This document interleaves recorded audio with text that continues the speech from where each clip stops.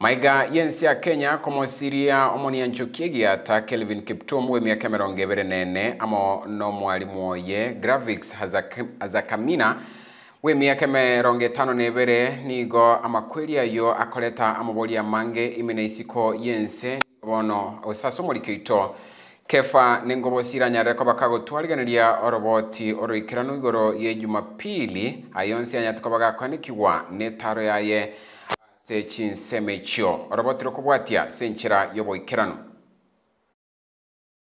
Kelvin Kiptum Cheruiyot Ritkori Jumapili ye chitariki 11 chumutinyu yo kabero mwakoyo nigo egari ya Kelvin Kiptum Toyota Premio KDL 566F yarurekanite ase nyombo yo kwegokia ose restaurant ya Talex ase para ya Eldoret iten. Ebirebyo nigo Kiptum arweta segari yae na gusanga no mungwana gete igutaramanyekana asigekegeke na gasoy garime akagenda. Chinsa 12:35 nemo emragobe yuye Jumapili nigo Kelvin Kiptum arrokanite kagosoa The Well Irish Pub and Restaurant erio koyorigere mupira Manchester United ne klabu ya Aston Villa. Chidekanke nigo mokochi Gavaizas Kimana na boigo Sharon Chepkuroi Kosgei na baruba soete ase hoteli ya Well Irish. Kurende keroche kachinsa 12:53 nigo basogete bonsi batato. Chinsa isato chobotuko bwobone chideka 12 ritukere Jumapili bonsi abatato nigo basoete ime ya Grand Miamir chinsa mucha annex ase county yo wazinigesho eriko yenyore ndagire ya Margoba. Kelvin Kiptum niga sabete nyamaneri toke unagutumanya Elvas Sitiniei omonyene Grand Miamir. Kiptum alifika saa 3 na dakika kama 12 akaliegesha gari katika parking yetu na akaagiza chakula chake, nyama na ndizi, na wakati huo akamaliza saa 4 na dakika kama 25 ndio aliweza kuondoka kwetu, na nafikiri hayo ndio masaa ambaye kweli alienda akapata ajali. Boigo Elvas Sitiniei mwenyene Grand Miamir niga tebetemna tari tukoritangani Kelvin Kiptum gocha ase hoteli yuo. Mwenyewe niliona mtandaoni usiku na asubuhi sana ni kama kweli nilikuwa najua alikuwa hapa. Nikapiga simu nikaambiwa na wahudumu wa hapa kwamba Kiptum mwenyewe ndiye alikuwa hapa, na walikuwa na huzuni sana kwamba wao ndio walimlisha chakula cha mwisho jana na ndio ameenda akaaga. Kwa hivyo tunasema pole sana katika familia. Boigo nigo mpesa ya orogetie nga Kelvin Kiptum niga kanete chiribusa tunimia ya mune shilingi 50 chinsenye goro njideka 15 nemo chobotko bwe Jumapili. Magiga yogo chakane chion nigo bonsi batato basogedina ko yibwatie para ya Eldoret kogenda Cabernet.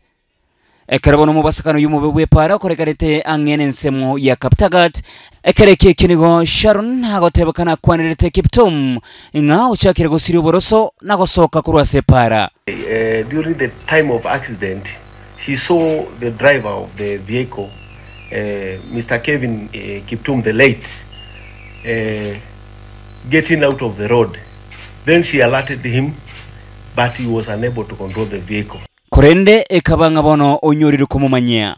Ritukorerero ri Jumatano ni gumubero wenya gusira Kelvin Kiptum uyonyera ko baga gusira umwabwaye kabwate myaka 24 onyera ko bagukubarwa na koringorwa na Johansson Odoro yoro mubari bwe serikali oyiboigo otebanga nigo Kelvin Kiptum asira umwabwaye gwetera okumya bube asomotwaye.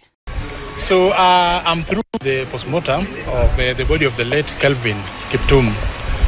Kelvin was a 24-year-old gentleman who it was alleged that he was involved in a fatal motor vehicle accident. Following the allegations, there were so many issues that led us to come here and perform the postmortem to find out what happened. So upon doing the postmortem, the finding was as follows.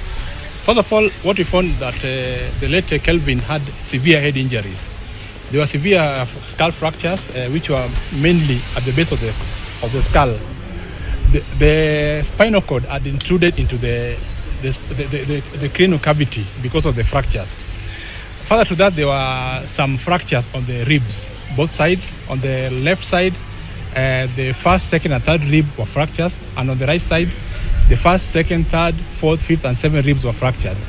There are also what is called contusions on the lungs, meaning that there are also injuries to the lungs. So what actually killed the late Kelvin was severe head injuries, which when I look at them, they look more of something which was caused by a motor vehicle accident. That is all. We've taken samples for further analysis because the circumstance of the death is still being investigated. So there are some samples will be taken, which will undergo what is called a full toxicological analysis. So you can see that whether there was anything that could have contributed to is being involved in the motor vehicle accident. Yes. Abagosoria na boiga banchobe chigosore na boigo etaya chigosore nigotogotuma mogomba itogochiasia mate ya Kevin Kiptum oyomero biro yokene okwaye egenderete okomanyaro boturu bwikirano akaratonya koririgeri chibunga ningi kya moita Kiptum eritariana nkefa nengo bosire.